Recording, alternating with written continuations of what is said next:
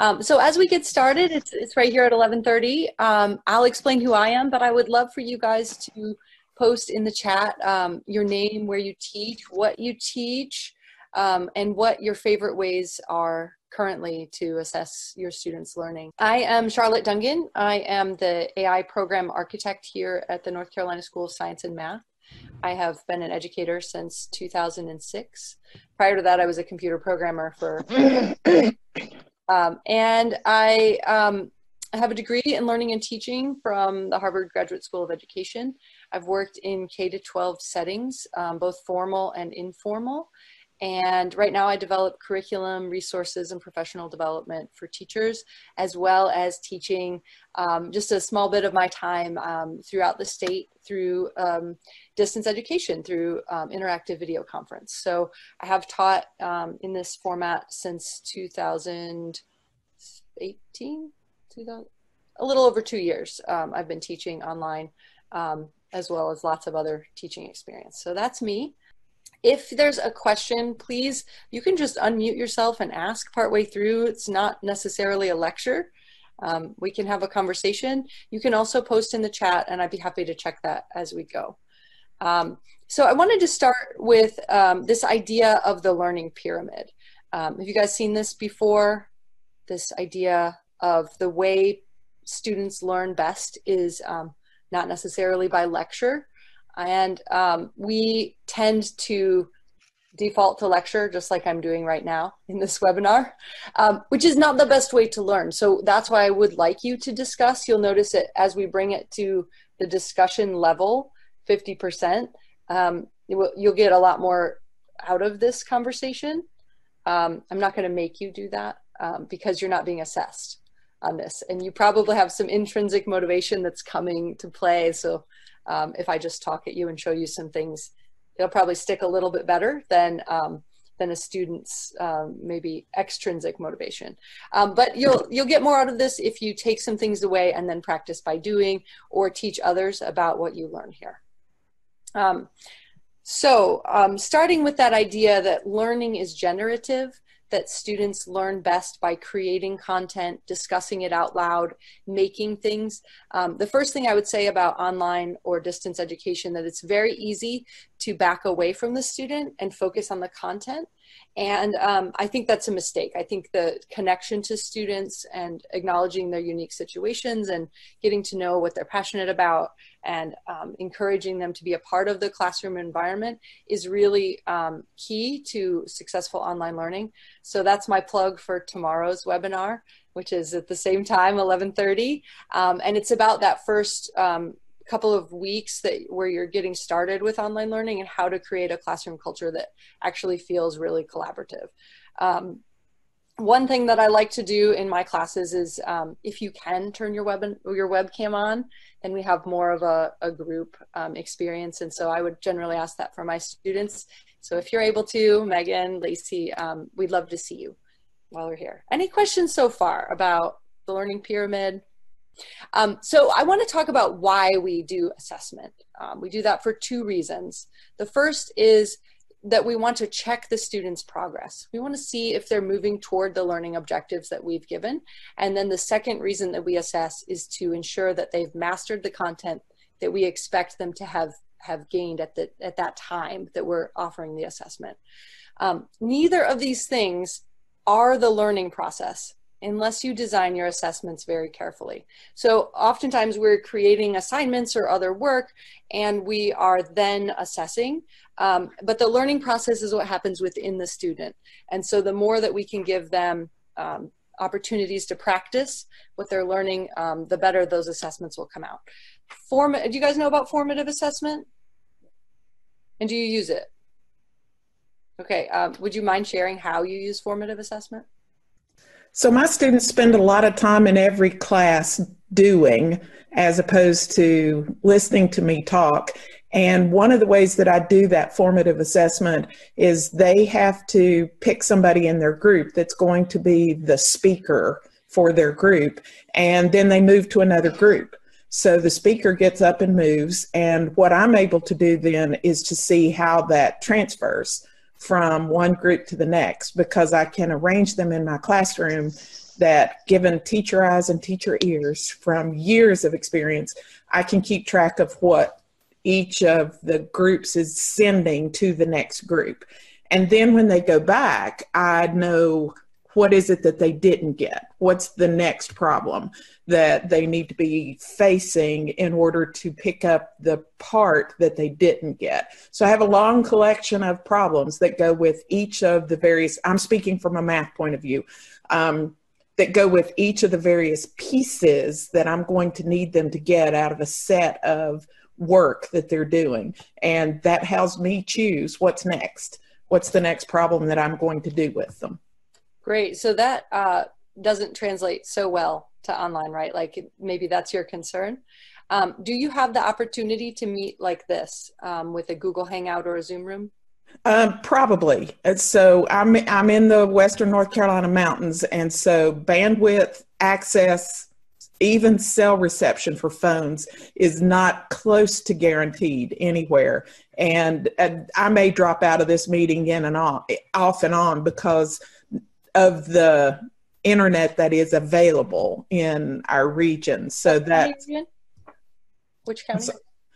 So I'm in Macon County, but I have students from as far away as Cherokee and Clay and Graham and Wake County. I mean, I've got them from all over the state. So I'm a little concerned that the classroom culture I already have established on assessment isn't necessarily going to work the same way. So that I'm hoping to hear a lot of new ideas. Sure. Okay, so I do teach remotely, just like this, via Zoom. I have students in Jackson County, Transylvania County. I just did a webinar in Henderson County.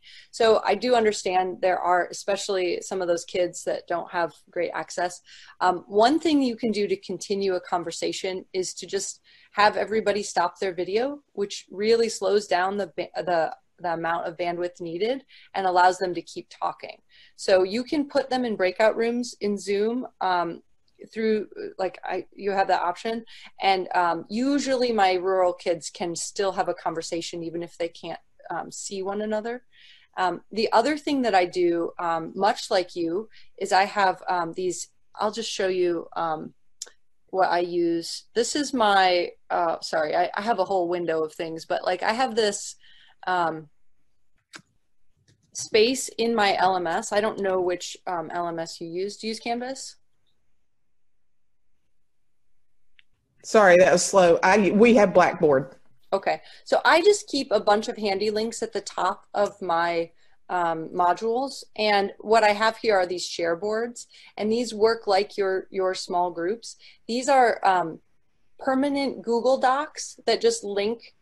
So if I click on Shareboard 1, you'll see that students have used this, and I haven't cleaned it up. So we were talking about the definition of affective computing, and there were groups working in boards 1, 2, and 3, and they're labeling what they're doing, and I'm popping into these and offering feedback as they write them, and then they're discussing, like, here's some examples of the things that we're doing. And you can move students from board 1 to board 2 to board 3 to have that same kind of like talk about the thing that you're doing. Now, because you're doing math, the doc might not be the right choice for you, but you can use either Lucid Chart, which has more of a flow feel to it, or just some sort of online whiteboard that might be more conducive to doing some math problems to it.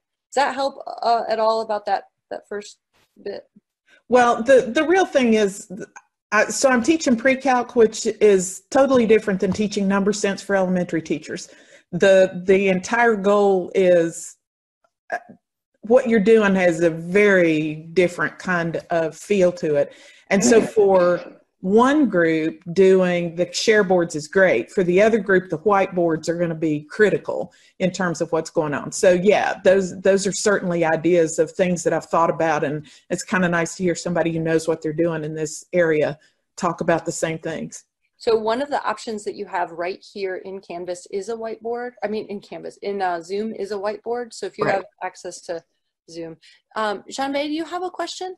Yeah, I just want to ask you a question. You showed like the group board 1, 2, 3, and I can see if you want to see group ones, you cannot see group 2 or group 3 at the same time, right? Actually, you can. Students. If you make like different windows, right? So I'm wondering whether a Padlet is a substitute for those. Sure, And I do use Padlet too, and I was going to show you an example a little later, but I'll show that too. Sorry, it moved you guys right where I'm trying to click. So I do use Padlet also. You use it, it sounds like, in your chemistry class. yeah, I use it. Yeah.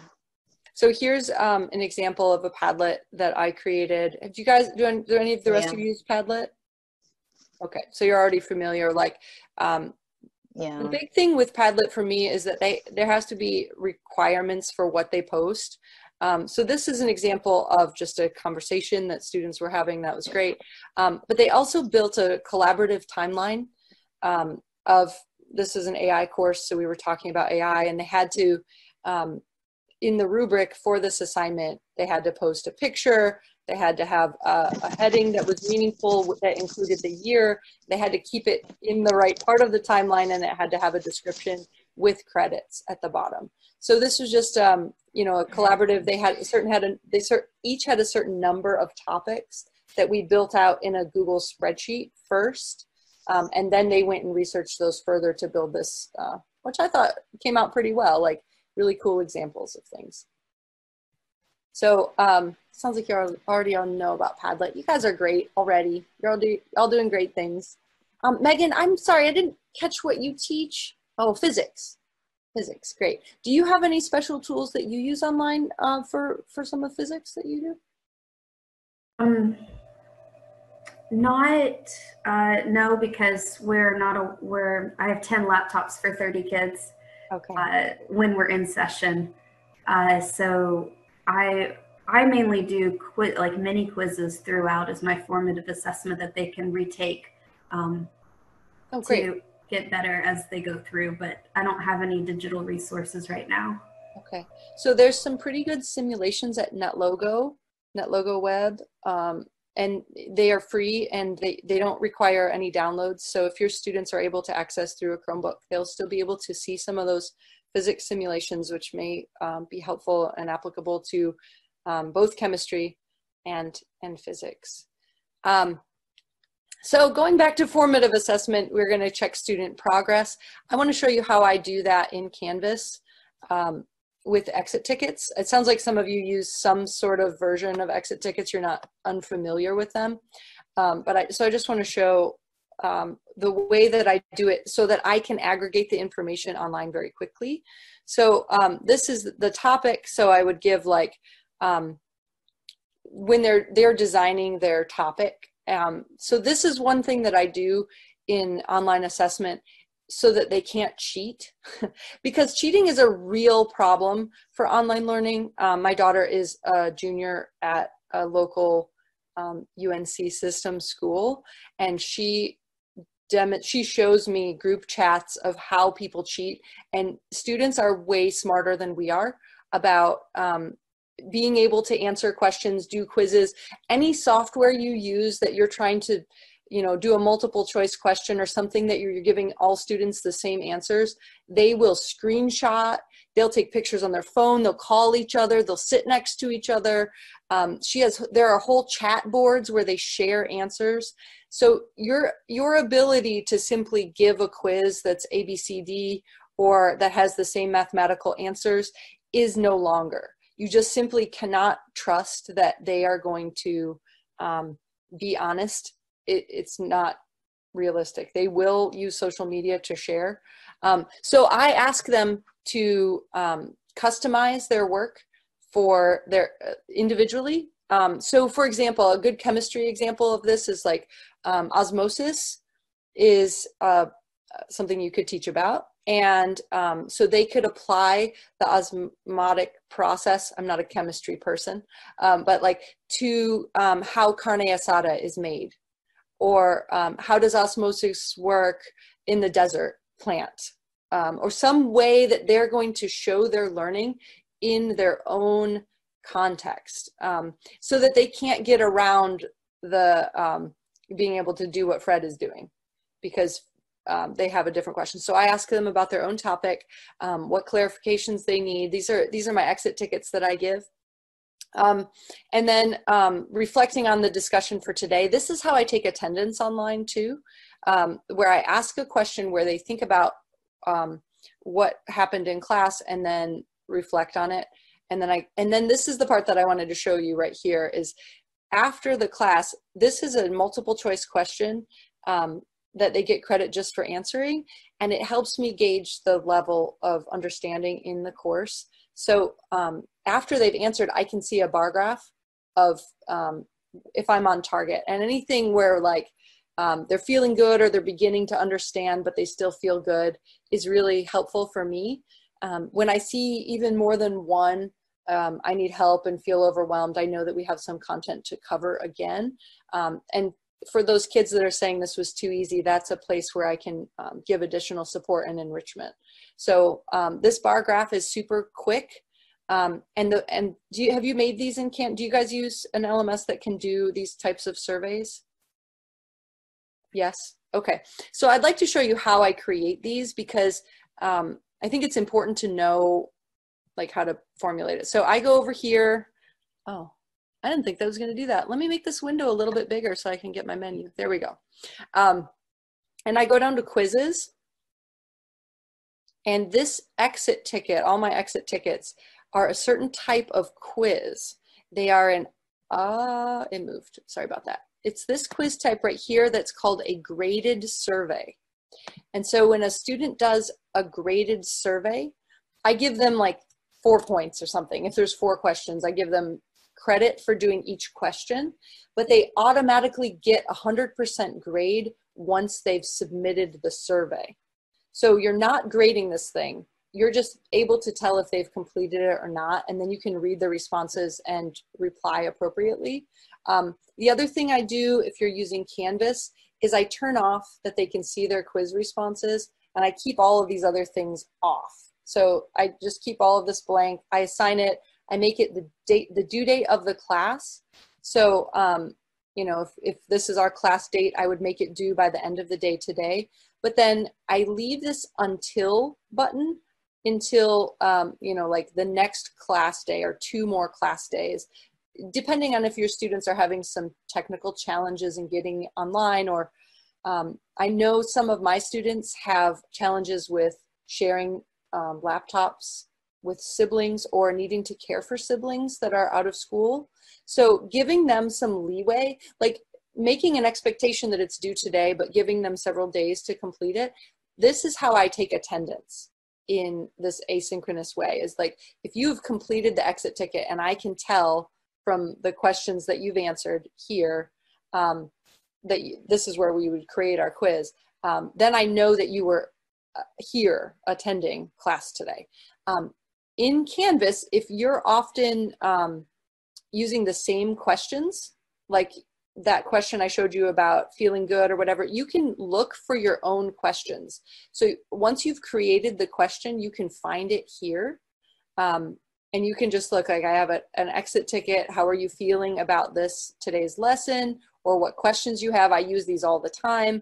And so I just add them to the quiz, and then they show up here, and the multiple choice is already built in. So if you create this once, then you can use them over and over. And for a system administrator, you can create these for your whole organization, and you can have every teacher use them and implement them. You can see like there's unfiled questions, which are mine, and then there's course question banks, which can be created for the whole organization right here. So that's really nice to give teachers a tool if you're serving multiple teachers right in that question bank space. Any questions about graded surveys and exit tickets? Go ahead, Jimmy. I did use the surveys. That's just really for surveys, like have you had chemistry before, and have you Have you taken AP chemistry exam? If you have taken that, what's your score? Something like that, because we just use it really as just survey, not some sort of assessment.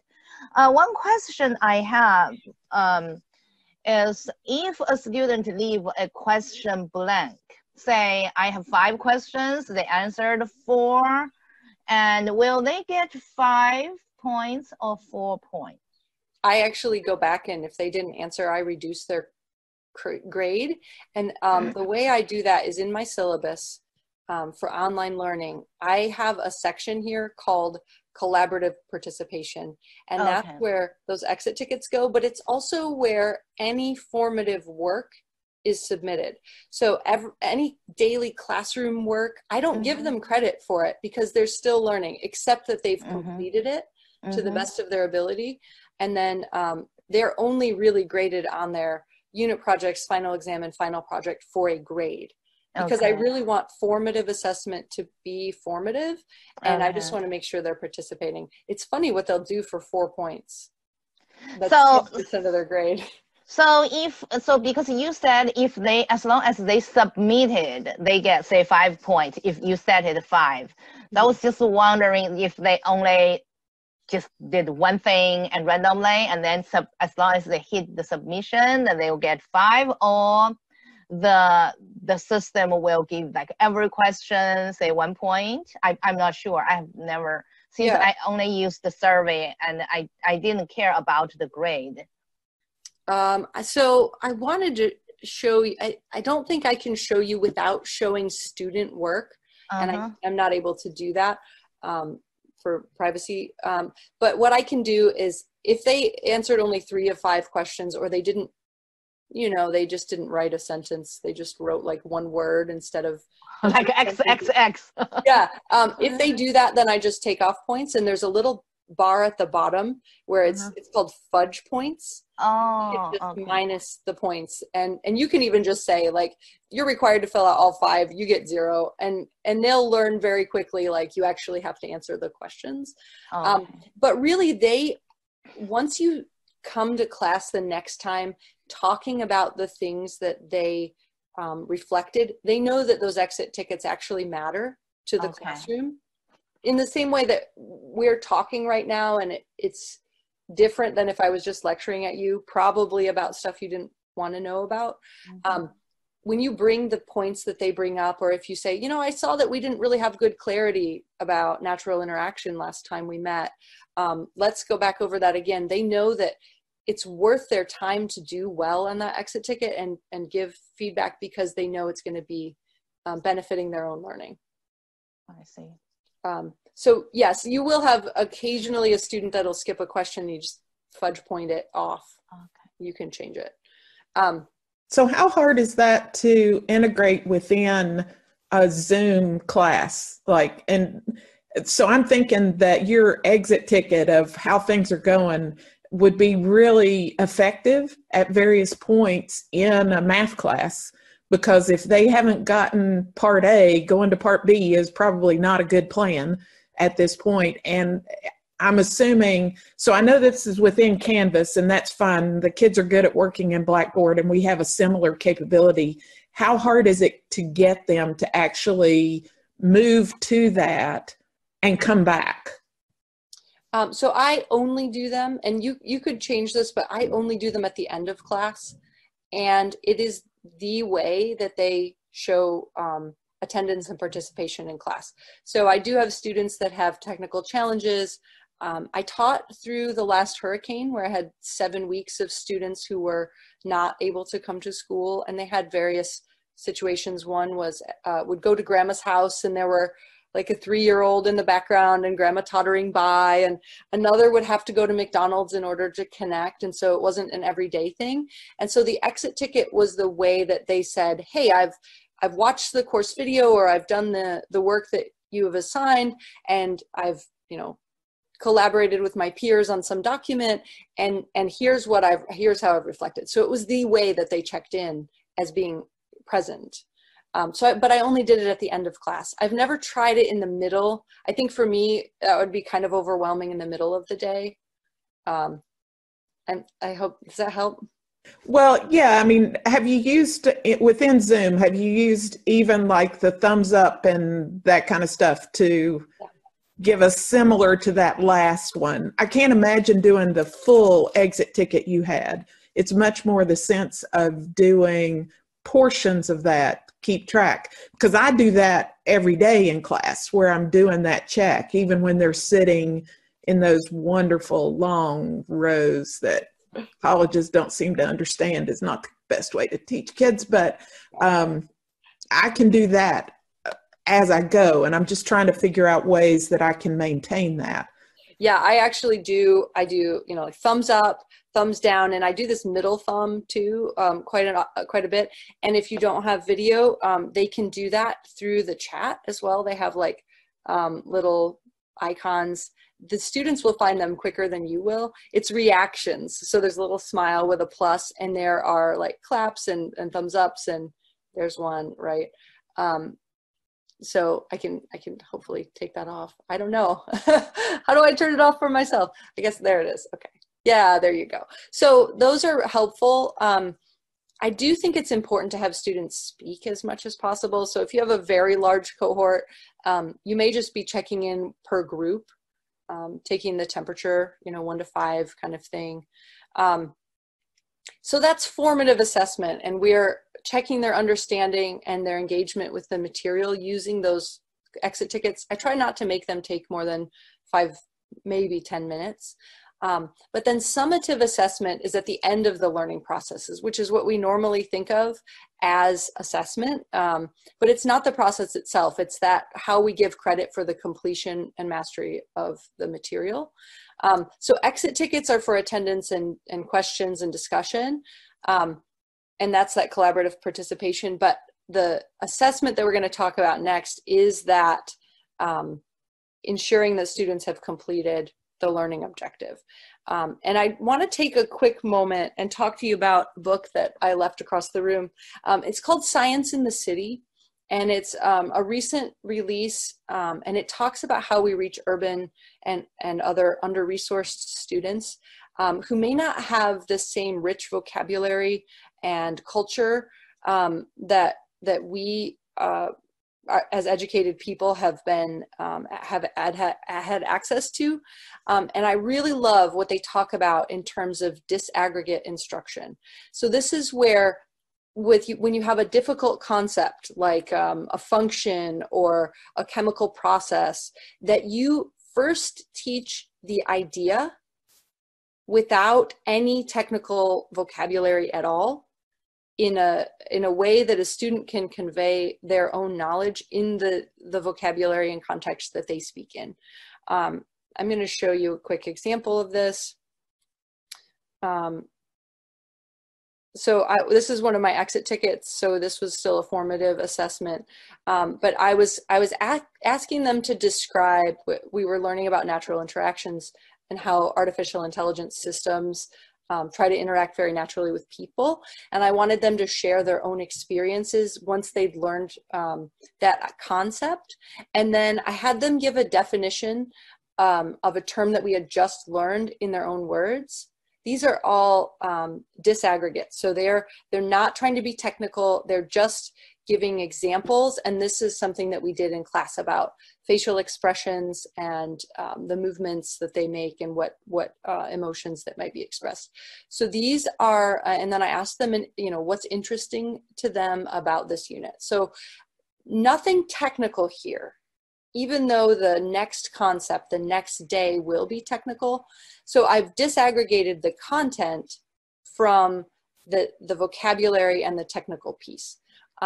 So I'm going to check their understanding of the base concepts before I give them the vocabulary. So the next day that we would do this, I would ask them to do a similar type of assignment, only using the rich vocabulary and more technical, maybe mathematical concepts that we talked about in a more humble context the first time. And then most importantly, in the third application of this disaggregate methodology, you have to have them use the vocabulary over and over and over. So they would do it in an exit ticket, they would talk about it with their peers, they would have an online discussion, and they would have to explain and then make arguments and then extend their learning into a new field. So if they were first talking about it at home, now they're talking about it in a public health setting, something like that, okay? And then because this conversation is so important and relevant to the learning process in that disaggregate, I use an online discussion forum, which is built into most LMSs. So this is a graded discussion. And I'm very clear in the description of like, you're going to explain, this happens to be a project, but explaining, you've already read you've already done your reading, you've already written your reflective essay, you've already started building with Scratch. This is our very first coding assignment. And then they describe their plan, they talk about who their partners are, and then they write back and forth to one another using the outline that I've given them. So this is do you guys do online discussion yet? No? Okay. So even a math class, a chemistry class, they should be able to describe in words, talking to one another, or maybe asking questions with one another in this format where you've outlined very clearly what they should talk about. So look, I'm going to make a darts game or a Ferris wheel. Oh, have you thought about a merry-go-round or a popcorn machine? Because they're building games in this example. I do have a rubric. I'm going to share it just 1 second. Great question. Thank you for bringing up rubrics. Let me see if I can find it here. Okay, yes. So the one that I had an example for, Timothy asked for a rubric, is for a project, because I use a lot of projects in my class, as you saw. So this is just one project checkpoint rubric. So a project checkpoint for me, I've disaggregated the creating of the project with the final result of the project. And so this is a project checkpoint that students have to use as they're working on their final project in order to show that they're moving forward and their group is functioning in a healthy way. So they're listing goals. So in this class, they have to use the Agile methodology and they like burn down a task list. It's very like, I don't know, techie. So that they know what this means. Like clearly defined goals are like small bits that anyone from their group can pick up and do. They're explaining how they're testing with users. They're thinking about their future goals. They're posting to their project log, which is a blog. It's a public blog that they're explaining where they're getting stuck, and they have to post to that. They're describing how they've used their homework time, and they're showing a summary. So this is just a rubric that I used for that. I do have, let me see if I can find the rubric for discussions. I might have to look for it. I will find it for you, Timothy, and if I can't do it right now, I'll send it along. Let me get back to my... Any other questions so far about disaggregation? Go ahead, Jinbei. About the discussion, I have used it for my pre-bench discussion, mainly for safety concerns, because this is chemistry class, and we sort of really emphasize the material safety data sheet. And so in order to encourage participation in a face-to-face class, we created discussion type. So because that says everyone, you have to post first, and then you can see someone else work. So this is some sort of sharing. They are allowed to sort of copy paste someone else's work. This post, for example, the major concern with HCl is you cannot avoid inhalation, something like that. So you need to stay away in the distance. So eventually, if they themselves did not have this kind of thought in their own mind, and after the discussion they learned it, so they can copy it to their place. My question is, some student asks that because the discussion function, it has something like they can talk. Have you ever have experience like just let them talk, or what's the value of talking? I can see in a face-to-face class, and it's not, they have already talked this, they talk this, and at the same time they type. So with the remote discussion, do you think talking might be better than just typing? I think yes. A lot of times we just talk in class. And I do have them reflect on their talking. So I was trying to pull up an example of that. Let me see if I can find one. It is, yes. So this is an example from when they did a presentation. Let me just, I'm moving my windows around a little bit here. So this is where they are reflecting on a presentation, but you could do the same thing for a discussion. This is a graded assignment, which I'll show you the rubric for in a minute. But so like when you were talking, what would you have changed or included to improve your presentation? Focus on your content rather than your delivery. So it's not really important if you did a great job as a public speaker, because this isn't a public speaking class. I'm really much more interested in what did you realize you left out. I let them talk about their strengths, and then I asked them to give themselves an overall letter grade based on the requirements of the rubric, and then have them explain their answer. It's really interesting to see what students say for this particular question, and you could do the same thing for a discussion. One of the questions, or one of the norms that I start with in my class, I call it 1/n. So if there are 3 people in the room, then you should be talking 1/3 of the time. And that means if you're a little bit quieter, that we set the expectation that you need to be included because all voices matter. And if you're a little bit more likely to jump in, then you may need to rein it back so that you can make sure that everybody has enough talking time. And just setting that norm and then enforcing it, like reminding people before a group discussion starts. I sometimes talk privately via chat to students who are more likely to keep talking, and ask them to listen and amplify a quieter voice. So I would say to a Stephen, you know, hey, Stephen, I know that you're a leader in this class and you have a lot to offer, and I really need you to be a leader in this space and make sure that Peter's voice is heard, because he's often a little less likely to speak up, and it means a lot when you say, hey, Peter, what do you think about this? Or, Peter, you've really offered some great stuff in class, and I'd love to hear what you have to say about this. And so when you take that strength of that speaker and you turn it toward hearing other voices, it sort of becomes not an issue as long as you've set that norm. And then when you ask them to reflect in their exit ticket about their group participation.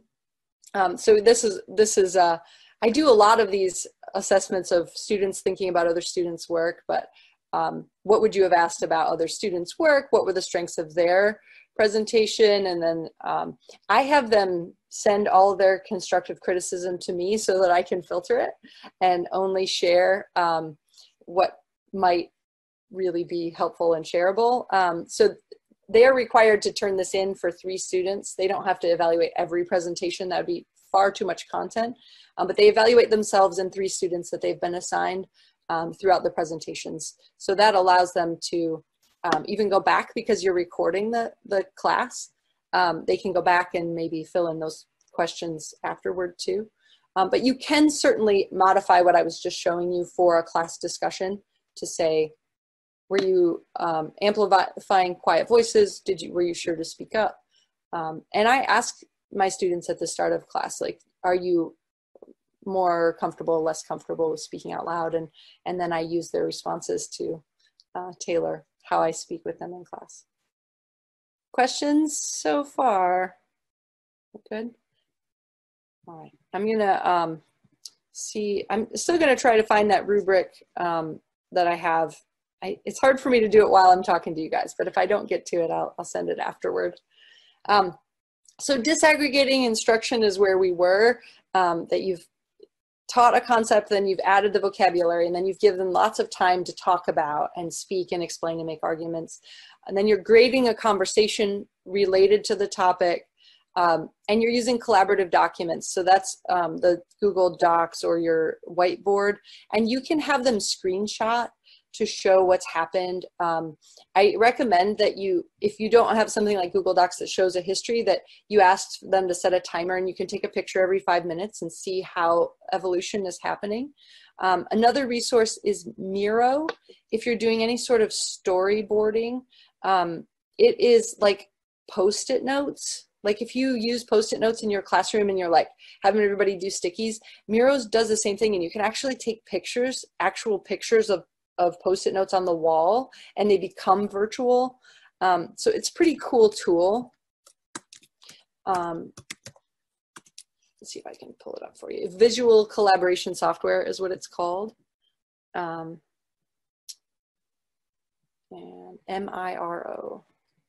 So if you were looking for that, like whiteboard or some way to collaborate, you might like this tool. I also use, what's it called? Oh dear. Prezi. I use Prezi on occasion too, but I like this just because you can use a bunch of different types of frameworks, and you can move things around super easily. So here's brainstorming. Here's a bunch of stickies, and you're just, you're able to move them around just like you would in a classroom. So if you're anybody's sticky fan, like your Post-it notes, great. So this thing is exactly the same, and it's just really easy. Students can access it. I think it's free for a while, so you don't have to worry. Like we're not paying, and I've used it, so I don't think you'll have any trouble with that. Okay, questions so far? All good? All right, I want to talk about the problem of cheating. Do you guys have specific concerns about cheating in your classrooms? Yeah, okay. Unsurprising. I have had lots of incidences. I really don't think that you can use an online quiz application like we've been seeing for those graded surveys and have it be unmoderated and have student learning be shown and assessed correctly. So if you were in a space like an online school where there was a facilitator that could watch students, I wouldn't be concerned. But if your students are all at home, you basically don't have a moderator for them. And so I hate to say this to you, but I really don't think that you should use graded tests that are multiple choice or simple answer. The way that you have to show that makes it cheat proof is that your topic is unique and customized to your class so that they can't go download anything, and that you give separate questions and people in your class different work. So same types of problems, different problem sets. If you're giving a paper that there's a topic, yeah, project-based we're going to get to next, yes, for sure. But you need to look on, whenever you create an assessment, you need to Google your assessment questions and see how quickly you can find the answers. Because if it's 1 second, your student is not going to put in the time. So I only use projects and presentations in my class for summative assessment, because I feel like it's the only way that I can ensure that students are doing the work.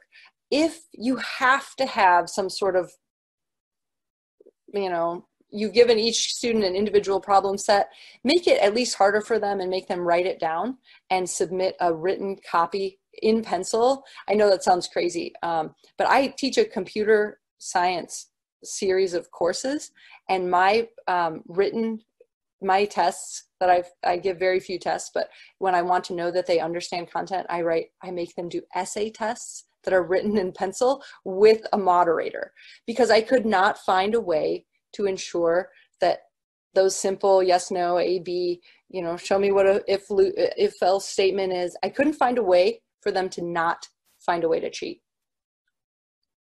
So just take that like straight up. You just have to throw that out the window. You can't control that classroom environment.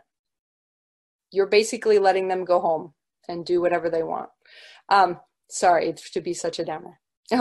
So I do use projects, as I showed the project checkpoint, and that I have them do a plan that's separate from the execution that's graded, so that their plan is a separate step. Then I give a very clear rubric about a project that's being assigned, which I'll show in just a minute. And that as much as possible, those projects have a real world application. So I want to show you an example of a computing course. This is about a 3-minute video.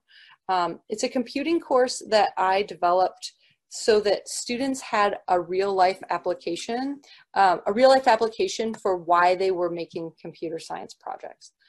It didn't feel right to me that we would just like tell them to go learn some coding like for nothing. So this was my attempt to make it really relevant. And the more you can do this for your students, the better. So here's the video. Have you ever considered what it must be like to see the world through the eyes of the American river otter? Or why the bee is always so busy? Or even what it must be like to live in fur? STEM scholars in the North Carolina School of Science and Math's interactive video conferencing program created an opportunity for visitors of the world's largest zoo to experience the answers to these questions and more. One of the best parts about being at the zoo today is just seeing high schoolers teach elementary school kids about science. And we've seen these kids light up with the excitement of knowing how a polar bear insulates itself, or how a fish can survive climate change. It's amazing.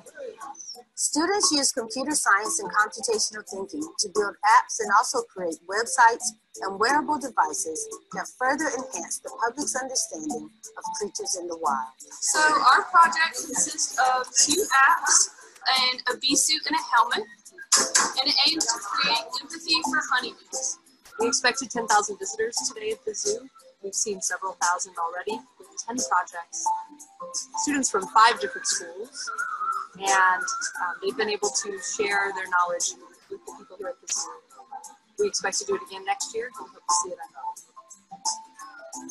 The social philosophy underlying this course is the belief that technology's highest purpose is to promote empathy and understanding among its users.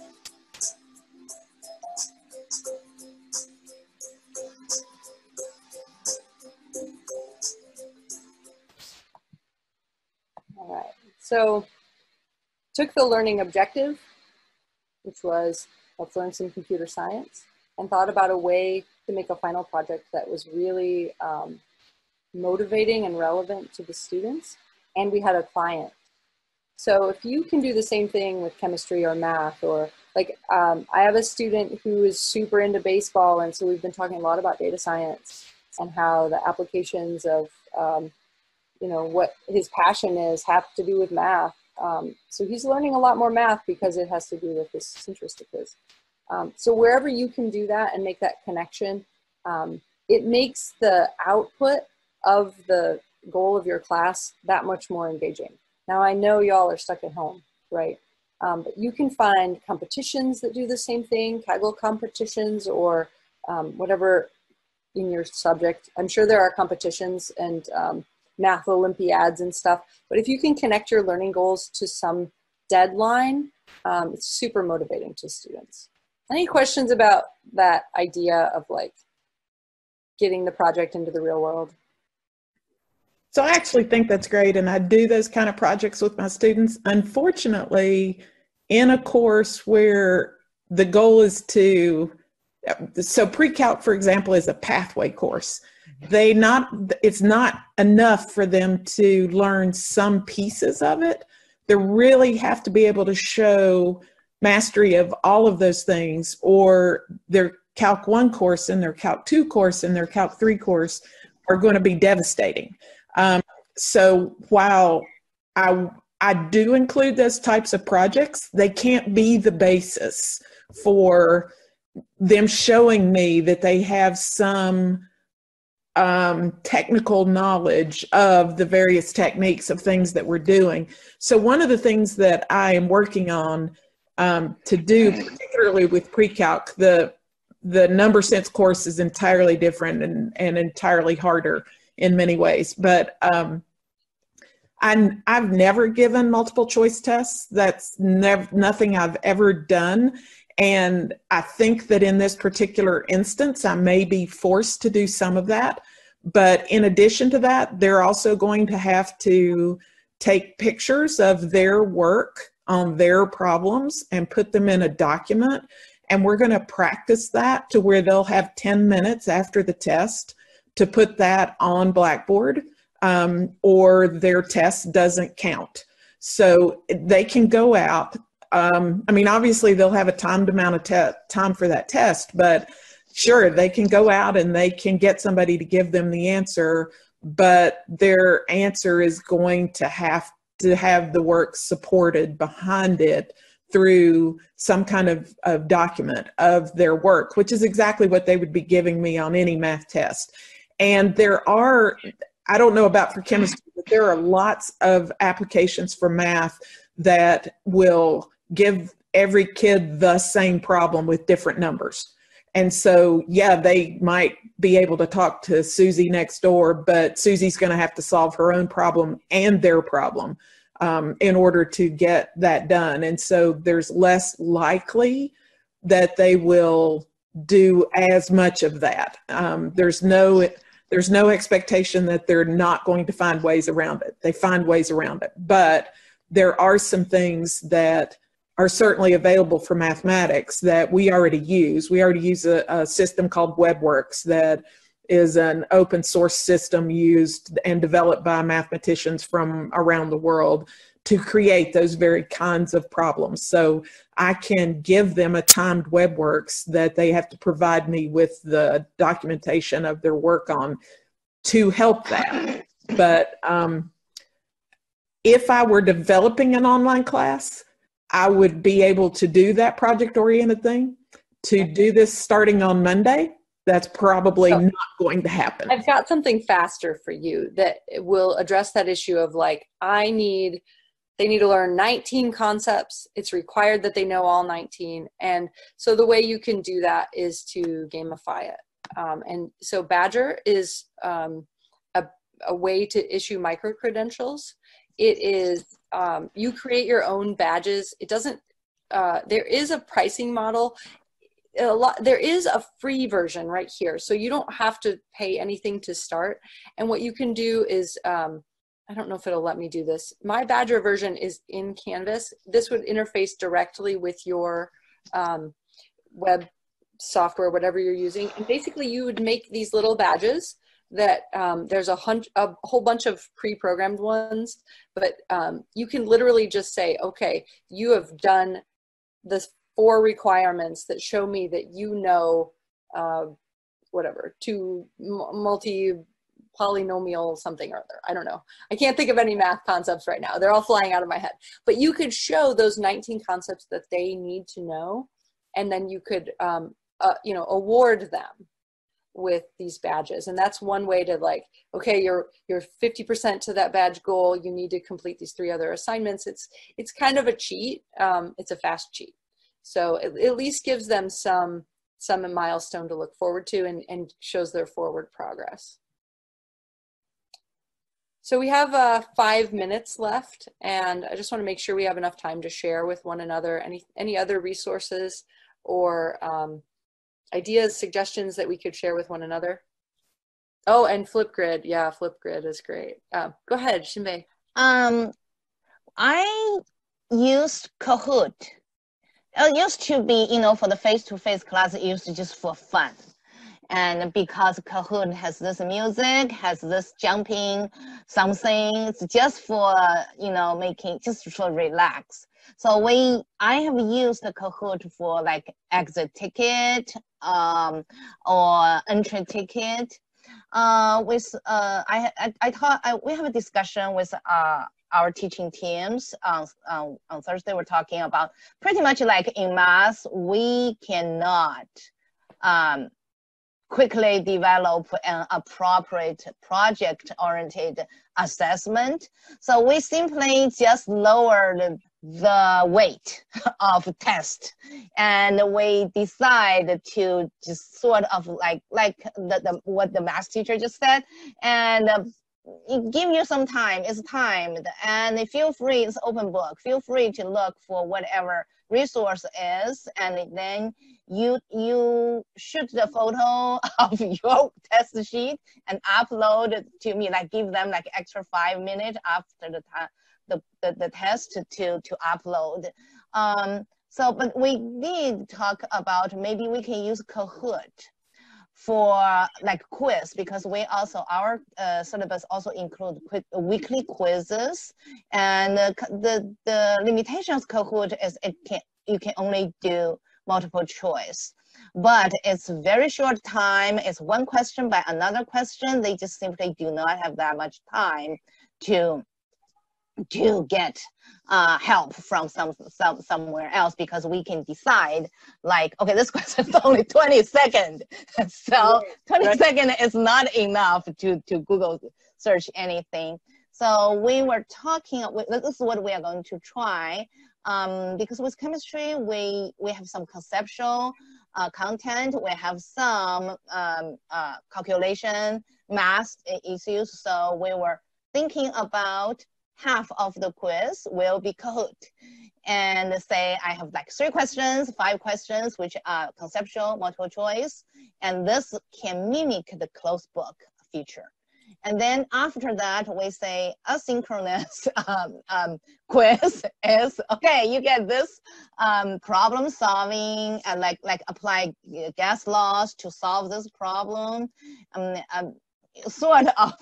Feel free to cheat within a given time or something like that. And but at least we were it's built on this philosophy is, when you show me your own handwritten test sheet, even if you copied it from someone else, then you still, your brain, you have to think through it, right? So there are some scratch in your mind. So we were thinking about, with that half closed and half open feature, at least we can dilute the artificial effect of students cheating with the open book. But we still do not have a good idea with because chemistry, we have a final exam, and we were just hoping we can come back and do the exam.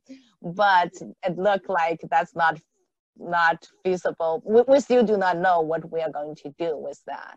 So currently, we decided to just try this, have Kahoot, have open book quiz on Canvas with the quiz, which is low stake. So that means it doesn't matter too much.